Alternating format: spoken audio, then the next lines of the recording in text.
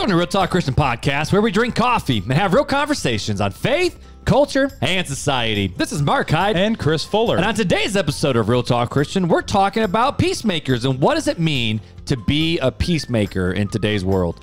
Fuller, you ready? Let's go. Let's go.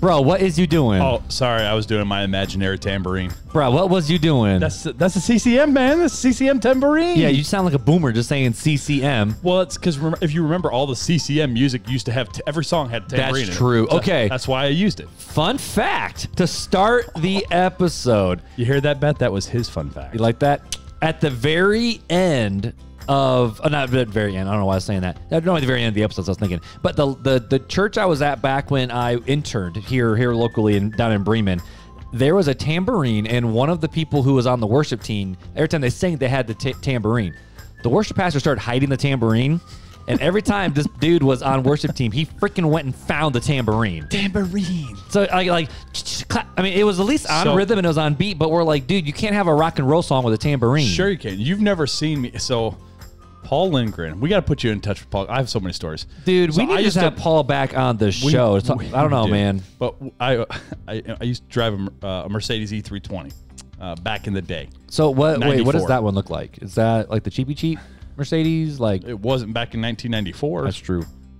Was it like? But was that like their intro class? Like I'm trying to think. No, it was their upper class. Oh, so it was somebody was fancy. It was luxury. Well, I bought it in 2008 or 2008, and that was pre-family, and that was 1994 when it was made. So it's an old little thing. It was, and that was pre-kids. It was pre-kids, pre-wife. But anyways, I used to carry around a tambourine, and I would play it on the steering wheel. No, you wouldn't. All the time. So dude, while you were jamming, you would play in your car all the time, everywhere I went, and Paul will attest to that.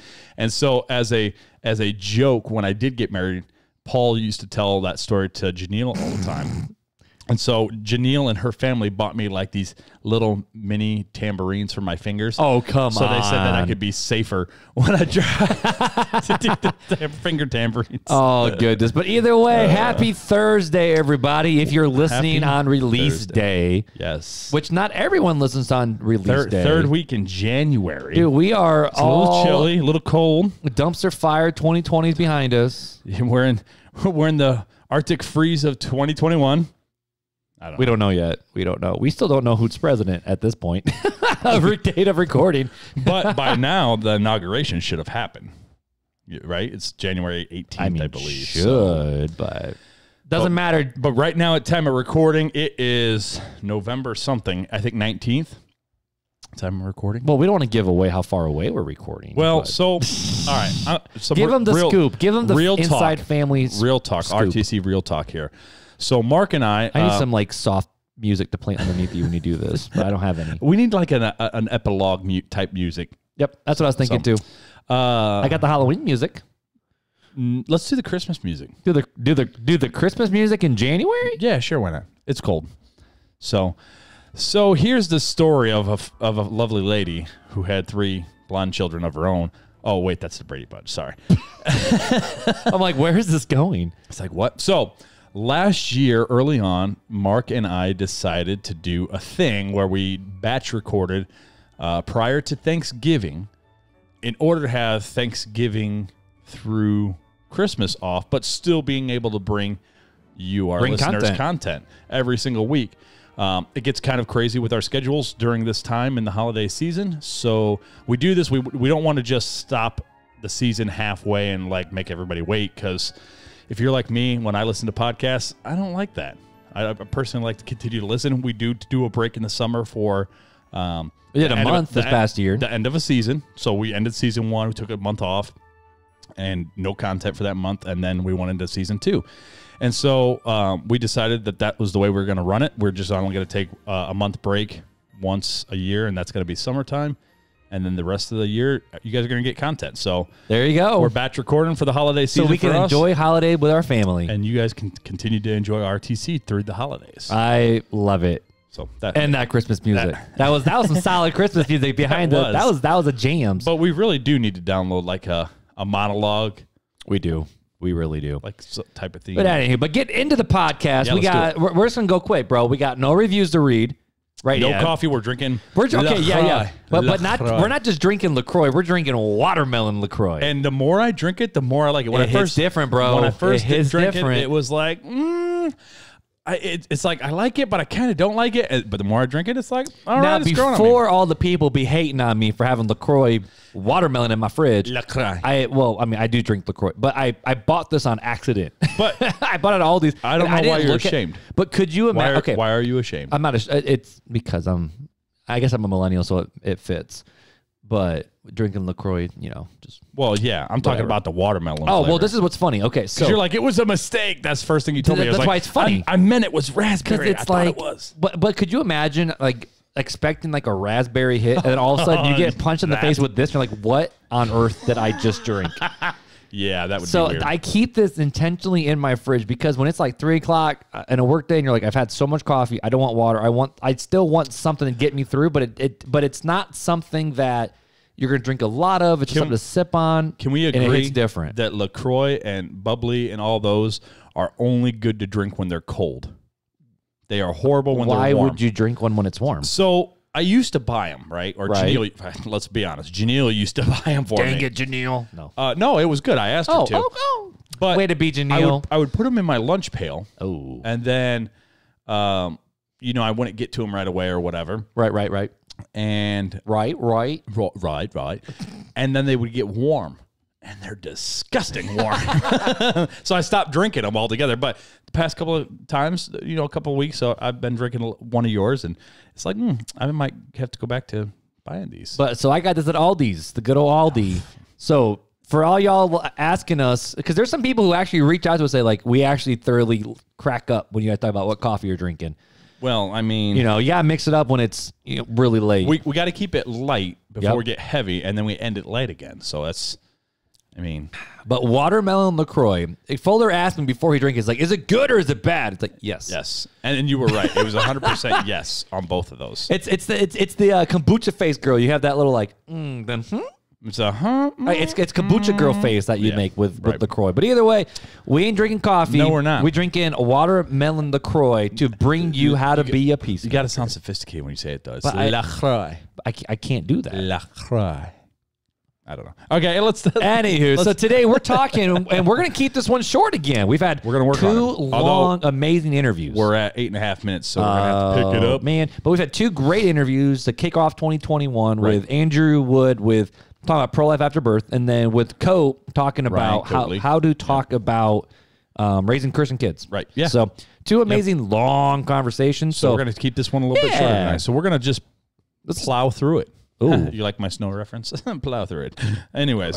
Are you doing it with an equally yoked plow? No. Well, that's I'm doing it with a big truck. All right, let's go. Anyways, so we're gonna, it's just me and Mark again, and Mark loves quotes. I do. So I do my best to be a peacemaker. Aw, bro. Put the quotes in here for him. Thank you. You're so cute. This one comes from Jim Wallace, and he says, "Anyone can love peace, but Jesus didn't say blessed are the peace lovers. He says peacemakers. He is referring to a life vocation, not a hobby on the sidelines of life." Whoa, okay, back up. Yeah, that's good stuff. Jesus didn't say blessed are the peace lovers, but peacemakers. Right. He's referring to a life vocation, not a hobby on the sidelines of life. Right. Did you just describe the American church? Yes, twice over. Anyways, holy snap, dude! So that's a quote. So let's discuss a little bit. Where does this come from? This word peacemakers. Why don't you let the peoples know, Fuller? Well, anybody who's spent enough time in church should know where this comes from. But if you don't, that's okay. We're going to describe it now. And then those who are newer to the faith, this will be a good time for you to learn this as well. But this passage comes actually from the Sermon on the Mount, Matthew 5, and it is the 7th beatitude. So it'd be verse 9, because the first 2 is describing that he's up on the mountain getting ready to speak. So verse 9 talks about, and it says, "Blessed are the peacemakers, for they shall be called sons of God." So this is Jesus directly saying this. So blessed are the peacemakers, right? So what is a peacemaker? Yeah, this is kind of one of those verses that I see a lot of cops post on their Facebook walls, and cops get tattoos, because they're supposed to be the peacemakers. I've never seen that. Maybe it's just the cop friends that I know. Maybe they're Bucci cops. There you go. But blessed are the peacemakers, for they shall be called the sons of God. Right. Okay. So first of all, there's a huge difference between a peacemaker and a peacekeeper. Okay. Okay. What do you mean by that? So a peacemaker goes into bad situations and makes peace. Okay. Hence the word peacemaker. Right. And peacekeeper is already been established. They're already in a situation of peace, and they're maintaining the peace. That's a peace. Oh, so okay, so kind of like when you have a business, you have the person who starts the business, but then you have someone who just manages the business. Correct. Yeah. Okay. Yeah. That's a good analogy. Good job. Oh, Mark. thank you. I'm so proud of you. So going back into it though, so how does that seriously? How does that apply to the Christian life with peacekeeper versus maker? So we're not called to be peacekeepers, okay, or just peace lovers, as Jim Wallace says. Right.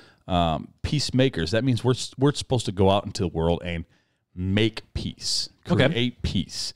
That means going into the situations in the characteristics of ambassadors of God, and in the characteristic of being Christ-like people, followers of the way, right, which means fruits of the Spirit come into play here. You got to do it in gentleness and love, and in peace, and in long suffering, and all these things, not at the tip of a spear. right. So there's a huge difference, and this is where I think, the church has a bad connotation of, well, you guys are persecutors. I always hear this. Just look at the medieval times and the Dark Ages. Okay, talking of the Catholic Church and the Crusades. Okay. That they're like, see, they said they were being peacemakers too, but they did it at the end of a sword. Right. It's like, well, everybody makes mistakes. Right. I mean, I've always said that was a thing that the church did that should have never been done. Right. We should have never. Agreed. First of all, the kingdom is not, if they were following the true Jesus of the Bible, the kingdom is not of this world. And if it were so, his disciples would fight for it. But his disciples didn't fight for it. And Jesus told them not to. Right, exactly. He told Peter to put away his sword, sheath his sword. And so we were never called to create peace by the end of a sword. So how were we called and before create? You go into that, if someone wants to see what it was like in the medieval time with actually the way the church was a part of the infantry and all the different things, what was that one show? Was it on Netflix? That medieval time show where it was like all about the Crusades, and there's the one guy who was very high up, and then he fell from ranks. Nightfall. And I'm not saying that watch it in terms of for theology, but that's a very good description of how they viewed God and the sword, and how they brought the God's kingdom through the sword. Very often that connotation of being peacemakers, well, I'm doing peace by the sword because I'm creating peace. I'm going to shut you down and make I'm going to destroy those who oppose me in order to create peace. Right. And if this verse stood alone and theology of the rest of what Jesus said had no meaning or bearing on anything, then I could see how people could read it that way. Okay. So what does Jesus mean then? But because of what Jesus taught throughout his entire ministry about his kingdom not being on this earth, about telling his disciples that telling Pontius Pilate that his disciples weren't going to fight because his kingdom is not of this earth. Right. And then we look at the apostles and what they say. And there's something interesting that is said in James chapter 3, verses 17 and 18. And it says, and this is what a true peacemaker should look like. Okay. It says, but the wisdom from above is first pure, then peaceable, gentle, open to reason, full of mercy and good fruits, impartial and sincere. And a harvest of righteousness is sown in peace by those who make peace. Oh, okay. So it's an interesting thing here of how those two verses are, you know, if you looked at them separately, you would be like, oh, that doesn't make sense. But you put them together and it's like, okay, so wisdom is these things, right? These 7 things. And the harvestness of righteousness, right, which is wisdom, is sown in peace by those who make peace. So we're being a peacemaker in this sense. So I mentioned 7 ways, and verse 17 really talks about those 7 ways. And so I want to kind of take each one. Let's do some Bible study together. Let's do that. Sorry, I had a LaCroix burp. Dude, the bubblies give you the burps. Yeah, they do. Whew. So if I step away from the mic for a second, that's what that awkward silence is. Yeah, I get that. All right, bro. So the first thing we're told from wisdom up above is to first be pure. Okay. So what does pure mean? Well, purity has a couple different connotations. And one is, we talked about this, the purity culture. Right, and mainly with sexual purity. Talking about sexual purity. Okay. And if you look at this verse and what it's talking about, in the pretext of this, it's not talking about sexual purity per se. Per se, which means that it definitely could be construed as part of it, but not the entirety of it. Right. Like sexual purity is just a part of the whole package. Right. So being pure is more talking about being sanctified in our heart, right? The sanctification process. And we're eventually going to we'll eventually get around to this this podcast on sanctification. But yeah, we've been waiting for it. I'll do a quick synopsis of sanctification is the process of becoming holy or set apart. That is what sanctification means. Right. So we're becoming holy in our heart, and this is through following the laws of Christ. You know, I kind of think of someone when they talk about, their intentions were pure. Like they had pure intentions when they were trying to go forward and do this. Right. And so if we look at Christ's laws, it's talking about love and loving our neighbor and loving others like like Christ loves us. And this is the way, the sanctification. So if you're looking at that, this is where the Old Testament laws would kind of fall into place, because if I'm loving you, I'm not going to murder you. I'm not going to lie. I'm not going to steal. I'm not going to do these things because I love my neighbor. Oh, and I'm his neighbor. Hello, neighbor. Won't you be my neighbor? Beautiful. So the next thing of being a peacemaker, it says then peaceable, right? So pure then peaceable. Pure then peaceable. Peaceable. Okay. All right. Okay. So, sorry, there was another one. LaCroix's getting you. It is. Dang, 2 for 2. Yeah. So being peaceable means not seeking strife or war. Okay. Okay. So I am not seeking out to create turmoil in somebody's life. I'm not seeking out to become at odds with somebody over just, whatever. Now, there's a difference between presenting truth and strife coming out of that truth, but we should never be the ones seeking it out. Okay, so do you think this is talking about those people who are like, they just like to be antagonistic? This is about the trolls. The trolls. Oh, we going at internet trolls now. Okay. I think that's what it's talking about. And just in everyday, like people who like to see, like people who like to watch the world burn. Oh, very much so. But we'll first light the match and then watch it burn. They're definitely not peaceable. Okay. So we're called to be. So wisdom from heaven doesn't want to start strife. Right. Exactly. And we're called to be peaceable, at peace with all men. Be peaceable unto all men. So it's very important that we don't seek out that type of strife or war or trying to cause issues or dissension in the church and stuff like that. We're living peaceably, right? Mm-hmm. I wonder how that plays into being a pacifist or not in terms of war, which I don't know if we have time to go into tonight. Let's keep going. Let's keep going. No. Let's stop there. You want to stop there? Okay. Let's stop there for a sec. We got a little bit of time. Yeah. So, a pacifist, sits back because they do not want to engage in an issue. So as a peacemaker, we're called, again, if we look back up, we're called to enter the situation, into hard situations, to create peace. And if you're pacifist, that means you're just not getting involved in whatever's not peaceful. Right. Do you understand what I'm saying? Right. But I mean, most pacifists is more because of mainly I think of Mennonite churches and that sect where Quakers where they won't be involved in the nation's military even. Right. And we could go into discussing that. I don't Man, that's a whole other podcast. That's a whole other podcast. I'm a very patriotic person, so that's a whole nother. I think that'd be cool to get. I actually, this is a shout out, a call out. I think it'd be cool to talk with Joel DeMott about this because of him with it being a Mennonite pastor, and they preach pacifism, and what does that look like versus not? I don't know. So that's more being a peace lover, okay, I believe, and it's not wanting to enter into the world that we are called to be ambassadors to. Okay. That's more of abstaining from involvement. And we see that this happened in 1st and 2nd Thessalonians, where Paul actually calls out those who are waiting on heaven and not getting involved even with work and stuff like that, because they're like, oh, well, the kingdom's not. Jesus will come back. And the kingdom's not on this earth, and we're just going to wait on Jesus to return.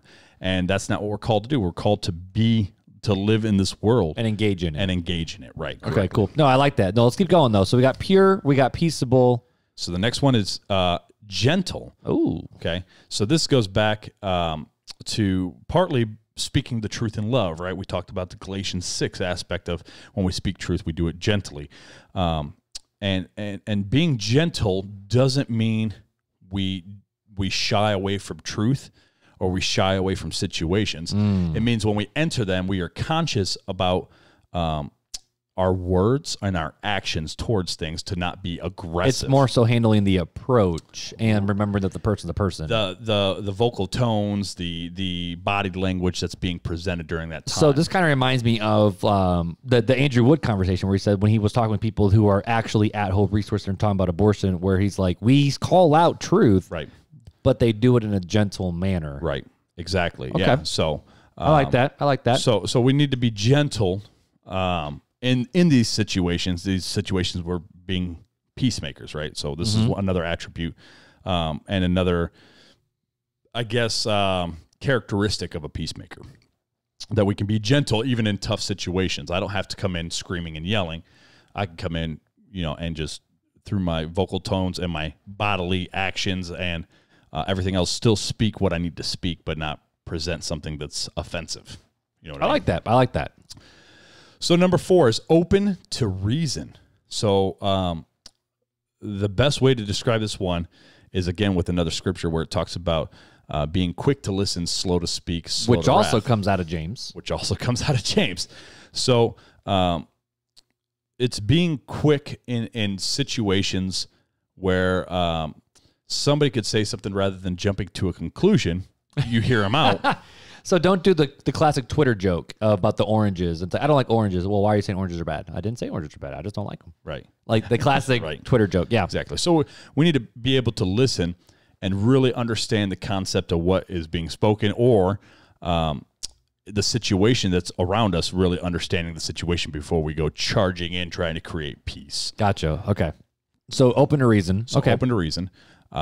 Full of mercy and good fruits. I like me some apples. Yeah, Sorry, exactly. I had a dad joke that one. Fruit of the looms, right? No. That's what we all wear. I don't. Oh. Boomer. Okay, boomer. Hey. Love that Karen. No, I'm kidding. I kid. Don't be a Karen. Oh. Anyways. Full of mercy and good fruits. Full of mercy what on earth and does good that fruits. mean? So as we are given mercy by God, we should extend mercy. As we are shown forgiveness, we should extend forgiveness. So these attributes that God gives to us, we should extend. So if I slap you on the cheek, on the left side of your cheek, you should turn the right cheek, right? This is what Jesus talks about. That's showing mercy. I have every right, according, especially to the Old Testament, the Mosaic Law, an eye for an eye and a tooth for a tooth. We hear this so often. That is my right, Oh, yeah, you hear that a lot. But we get into the New Testament and we're called to take and show mercy, to not necessarily do what is expected or that we have the right to do, but to show mercy to those situations that maybe normally wouldn't require mercy. So, and this is part of the good fruits. And he says, so full of mercy and good fruits.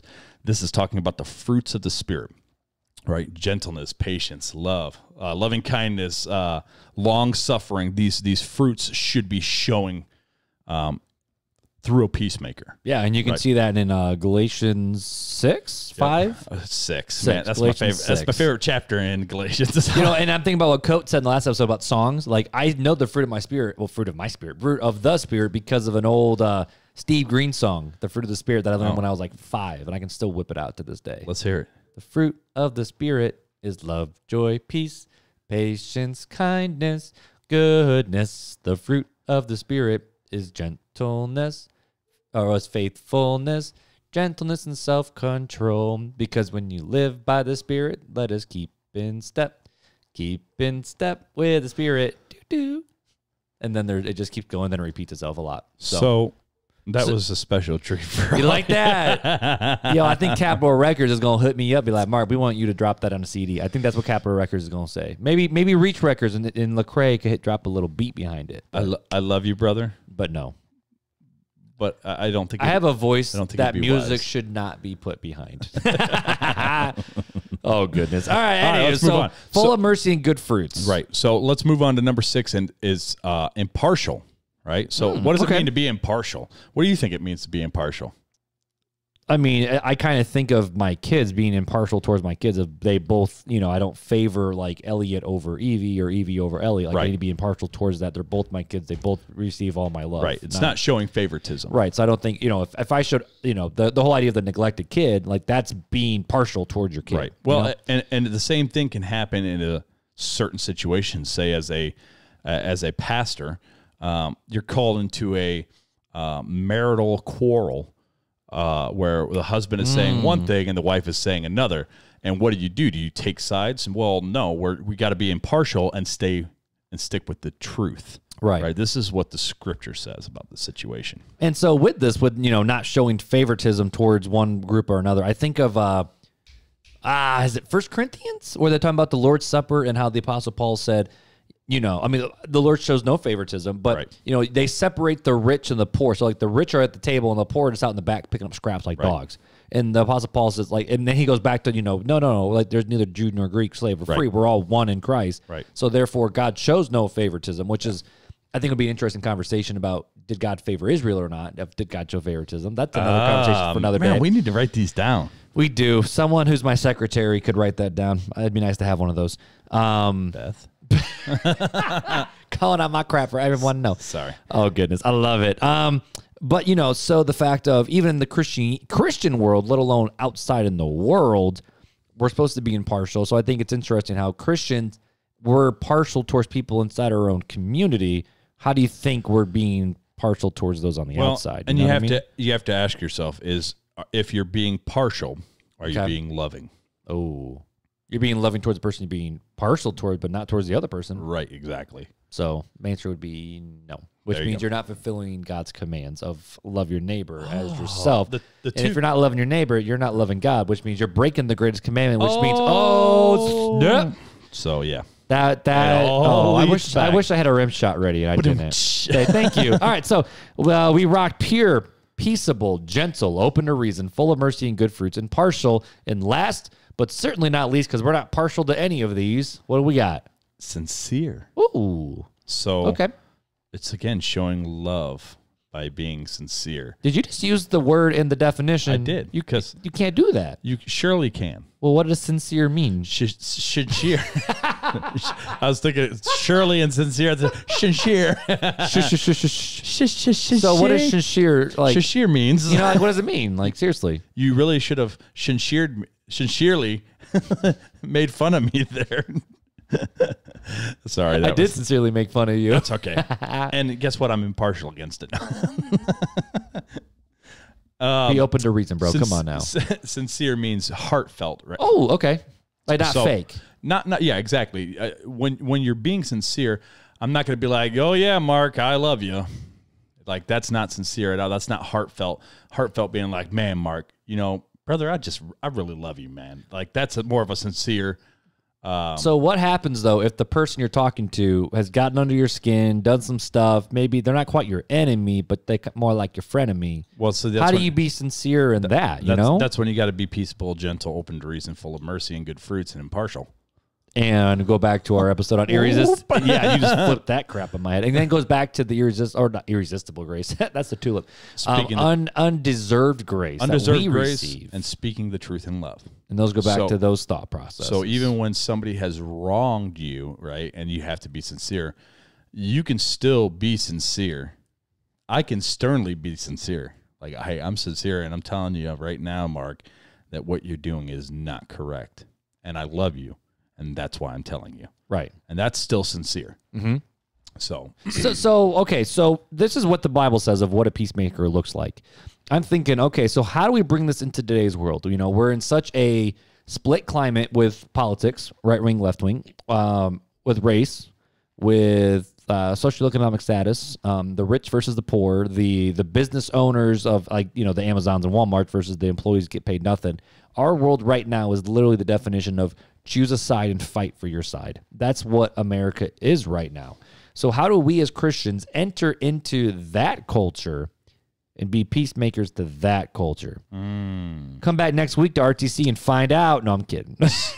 So you had to ask the question. We were going to be able to land the plane, and then you had to ask another one. No, it's all right. No, but we can answer this one quickly. I mean, obviously, it's going to look different in every situation. And if you apply the 7 principles, that should guide you through. You have to first be transformed by the renewing of your mind, right? This is what Romans tells us. All right. So if you are not, again, back to studying the Bible and prayer and every other topic we've been building up on, you have to build those foundational blocks in order to be in the mindset and the heart set to be able to be a peacemaker, right? Because if you can't live out being pure, being peaceable, being gentle, open to reason, all these things, then you're not going to be as an effective peacemaker as you are called to be. Right. Okay. Not that you want to be, but that you are called to be. That's a very important distinction right there.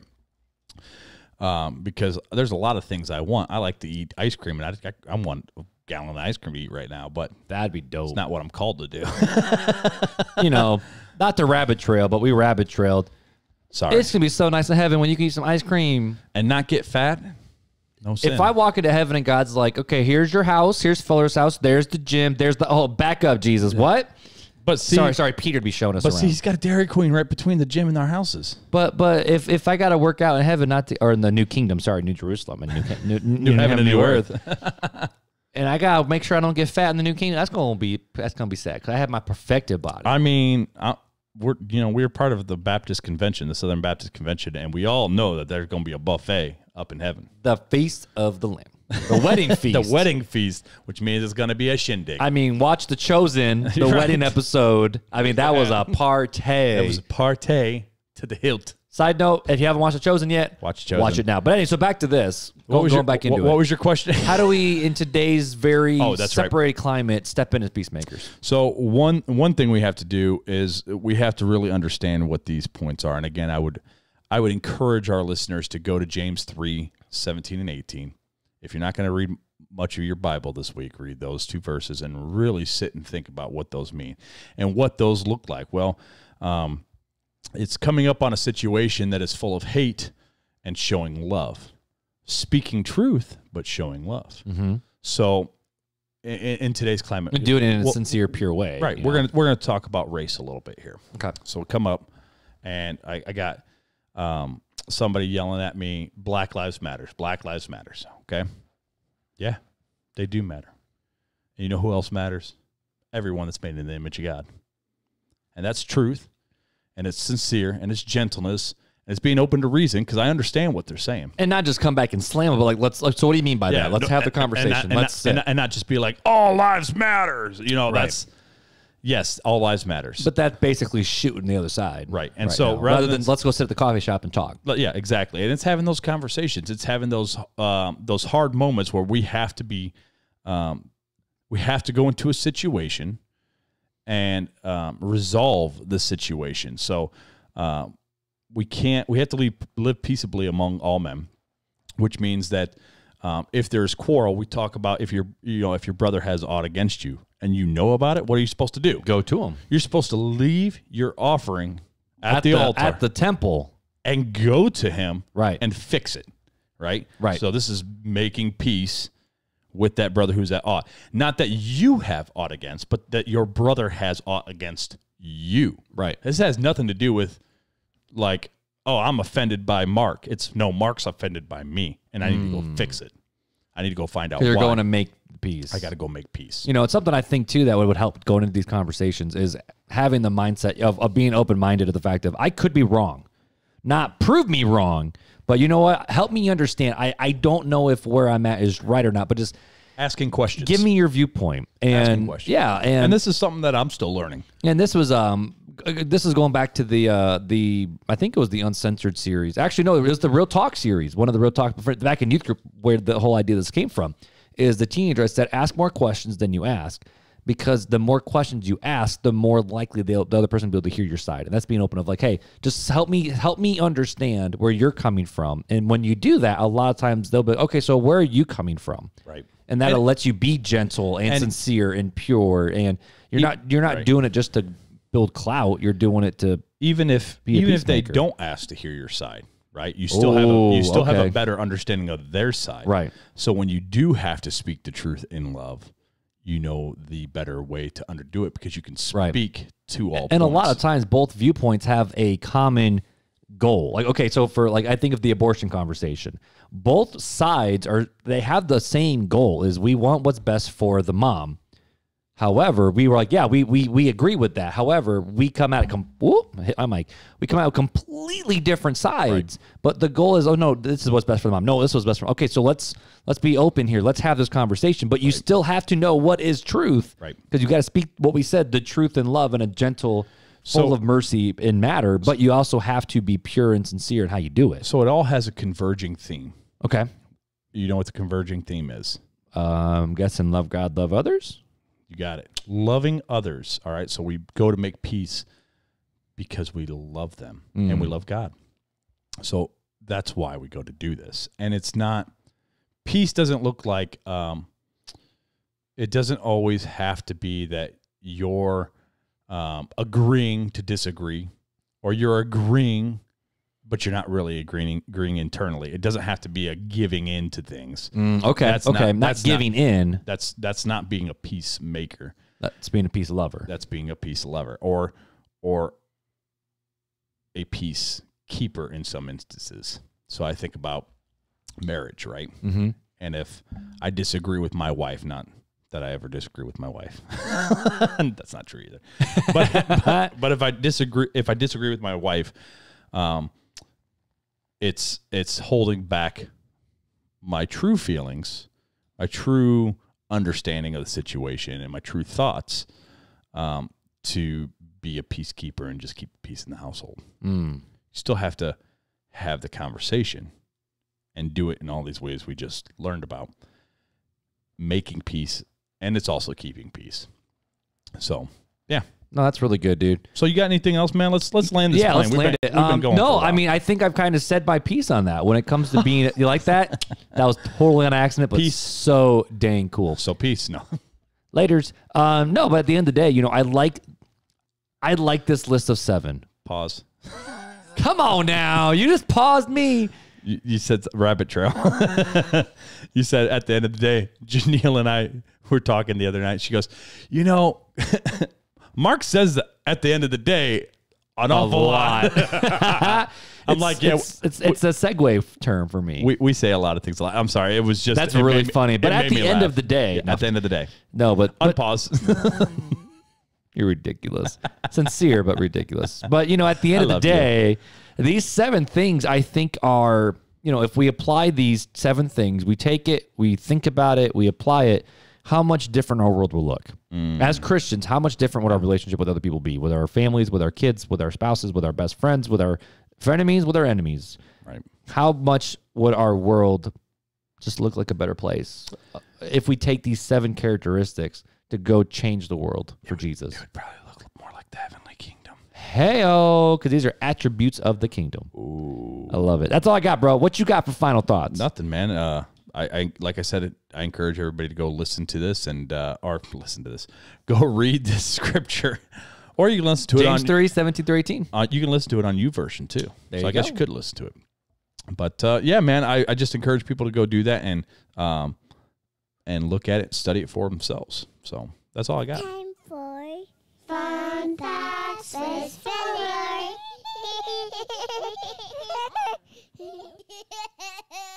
All right, my dude. We is in week 3 of January 2021. What fun fact do you got to carry us through till next Thursday, my dude? I don't have a fun fact. Oh, crap. Okay. No, I have a fun fact. Come on now. I mean, about to say, I'm like, Half of our listener base only listen for the fun fact. most of the listener base. Everyone's like, we don't care what you're talking about. We just want the fun fact. Fast forward. Oh, there it is. Okay, found it. Hey, good, we're good. We hear the kids laughing. We know where it's at. Well, my dude, what fun fact do you got for us today? So the fun fact of the day is, did you know that cows hate country music? Huh? Cows hate country music. But aren't like a lot of the dairy farms like In the country? yeah. Well, supposedly they hate listening to country music. Okay, explain this because this is I don't believe this. Cows Okay. hate country music. So you'd think that cows would vibe with the country music. You just use my word. I'm vibing with that. You vibe? Yep, it's a vibe. But it's Yep. actually not the case. Mood. According to research, cows produce 3% less milk when listening to country music. The study was conducted on a Scottish herd of 45 cows, which were made to listen to classical music and country music. With classical music, their milk production increased, with one particular cow making 1 liter more milk than usual. Dang. However, with country music, 44 cows were observed to yield 3% less milk. So what I'm hearing you say is country music is not the best type of music. You can save a horse and ride a cow. Sorry, that was not appropriate. Most people don't even know what reference you just said. I know, that's why I stopped. This is a Christian PG show. I'll go back to this. She thinks my tractor's sexy because I think of the John Christ. Have you seen that video on YouTube? Oh, Where he's doing like a parody of like, she thinks my tractor's sexy. And so he's like driving a tractor and it's singing. And his like wife comes up with like lunch. She's like, this is stupid. How is this even a joy? Eat your lunch. Why don't you just come in the house like a normal person? our country folk and we interviewed two Tennessee Sorry. pastors or ministry people in the last But I 2 thought it weeks. was funny. That's cows hate country music. 3% less milk. That's something. Fact. Well, cows may hate country music, but we love you, RTC listener, RTC fam. We love you guys so much. Well, hey, just like always, we say to the end of every show, we want to keep the conversation. So reach out to us, DM us on Instagram, message on Facebook, email, Twitter, call us, leave us a voicemail. We can get that to it, pipe it into the show even if we want to as well. But seriously, guys, hit it up, dude. Check out the website, realtalkchristianpodcast.com, where you can get to the shop and buy some merch. Buy some merch. Some 2021 merch. We didn't get a 2021 line. We still have a lot of lines to do. We have a lot of things to do. But either way, hit us up. Check it out. We want to keep the conversations going because let's be honest, real community starts with real conversations. Right. You know what I'm saying? I love it. I'm vibing with you. You vibing with that? Well, guess what? The cows were in a mood. Anywho, but hey, we love you guys. You're just milking it now. Oh, my goodness. Well, with that, I don't even know how to end it after that. Well, until next time, guys. take it easy.